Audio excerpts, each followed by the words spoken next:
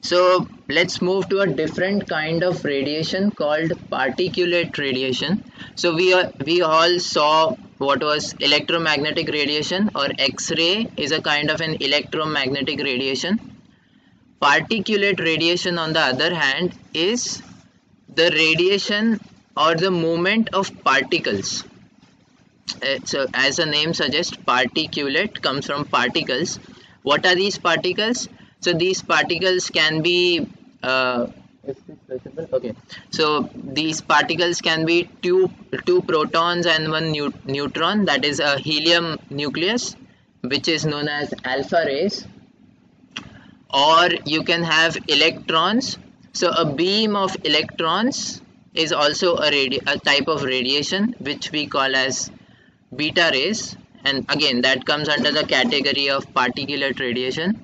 And then there are neutron rays.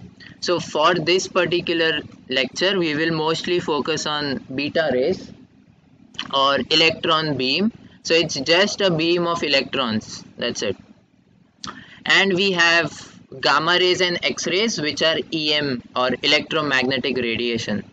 So these are two different things, because so particulate radiation has a charge. So like electrons have a charge, they are negative particles, so they are associated with charge. On the other hand, alpha particle has +2 charge because it has 2 protons. So they have charge, while EM waves don't have any charge. They have mass. So electron has very small, but it does has some mass. EM waves don't have mass. Okay, and so on. So this is particulate radiation, which is different from electromagnetic radiation. All okay with this? Okay. So why did we learn all of this?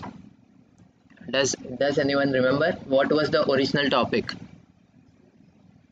Right. So yeah. So the topic was how are X-rays generated. So just to see how are X-rays generated, we had to kind of take a small detour.